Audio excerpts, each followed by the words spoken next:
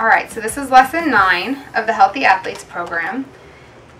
Take out your folder and go ahead and flip to lesson 9 lesson plan.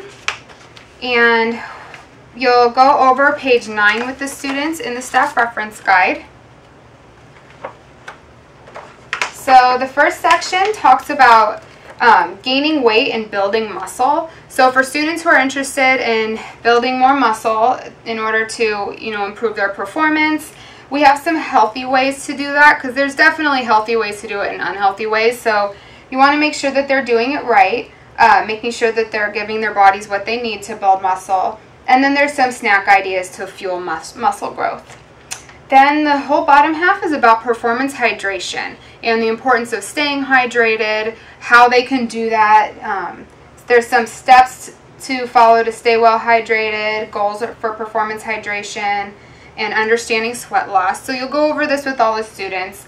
And it's good to kind of mention that, sports drinks are really popular, and they can be very beneficial for athletes who are, really sweating for more than 90 minutes at a time. But they should kind of be reserved for those times, because if there's no need for them, if students aren't really sweating, aren't really working really hard, in those cases, then they're just getting a lot of extra added sugar. And we'd rather they get their nutrients from more nutritious foods.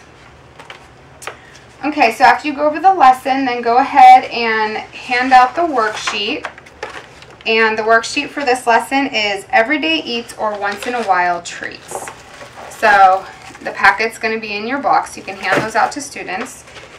And how this worksheet works is there's a whole bunch of foods listed up at the top, and they're going to put each item into the category that they think it belongs. So, the first one is salmon.